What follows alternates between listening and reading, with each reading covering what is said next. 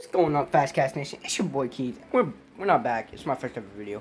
Today we're gonna do like a gear review, and I'll do like my favorite lures in another video. But right now we're gonna just do like a gear review video, what rods I use. So let's just jump right into it.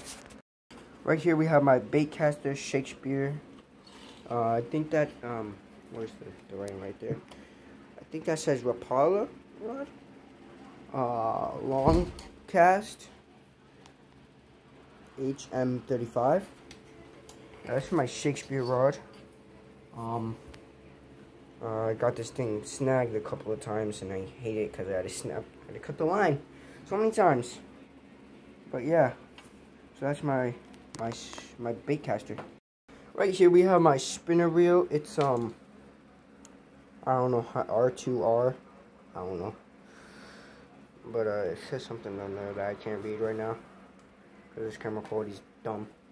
But this is if you guys can, South Bend R2R. I think that's, I don't know. But yeah, this is the rod that I use in my profile picture. It's there's some spider line. Well, not spider line, whatever it is. You know what I'm trying to say, right?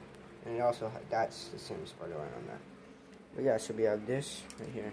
I've caught some massive fish on this, like a pickerel that was been huge, and it's crazy. But yeah, that's both of my rods. Well, I used to have like other rods, but like one of them snapped when I was trying to get like a big fish in, and I lost my spinnerbait. And the other one, I had to put regular line on, and I don't want to show it because it's a trash reel. It's a spinner reel. It's red, and I don't like it. Well, I love it actually because someone gave it to me because my other rod broke, my other reel broke, other lines spilled out. But yeah, I'll show that, and also in the lure video. It's pouring out now, so I can't go fishing. But yeah, that's my first ever video. I hope you guys enjoyed. Hit that subscribe button and turn on that bell so you get notified whenever I post a new video. Hit that like button, show me some love.